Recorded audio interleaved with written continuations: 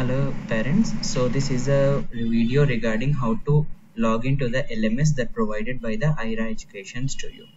Firstly, we have to open the Chrome and just you need to type here in the search box as a My School 24x7. You can see here on the screen at the beginning itself. When you log in here, you can see the home screen like this with user ID and password.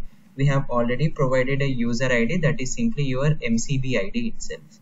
So first, in the place of MCB ID, in the place of IIS, you have to replace it with 24. For example, if the user MCB ID is like this 20 IIS 1 2 3 4 like that. Okay, just in the place of IIS, you have to replace it with 24. Okay, remove that IIS and here you have to replace it with 24 like this. Okay, so let me log in with one of the example. So going to the password also, as it is mentioned in the message, so we have in the password itself, it also looks like a MCB ID only, where you have to replace the first two digits with IIS. Okay, capital I, small I, S with 24. Okay, at the rate also. So here let me tell you how to do that with one example. So it will be based on MCB ID itself, nothing to confuse about it.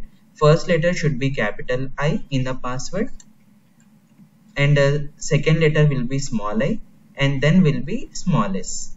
After that you need to click at the rate. After that it's your starting with 24, it will be your MCB ID itself. Okay, so just after typing this, you need to click on a login. So just after clicking, just we have to log in. So when we log in, you can see the screen like this. Okay, so just when you log into the home screen, you can see the name of the students here. Okay, so here I can see the student name in the same way. So after that, when you see on the my courses, here you can see the list of the chapters we have given access to the student. Okay, so when we click on for example, if I click on integers, we have already given this access to the students. So just in this page, I am going to learn all the chapter about an integer. So first I have to click on the first word, that is integer. So when I click on that, I can see all the introduction about integers that you can see here. So it won't looks like a PDF. Okay, so we have to go to the next activity like that.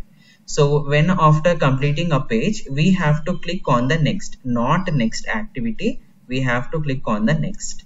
So when you click on the next, then only we can see the next screen, that is next concept like this. So we have provided a few reference videos as well as easy notes for the students to understand. So this is the type where for all the chapters we provided, along with few quiz as well as assignments and question bank. So this is how we have to log in and use the LMS. So please encourage the students to go through this.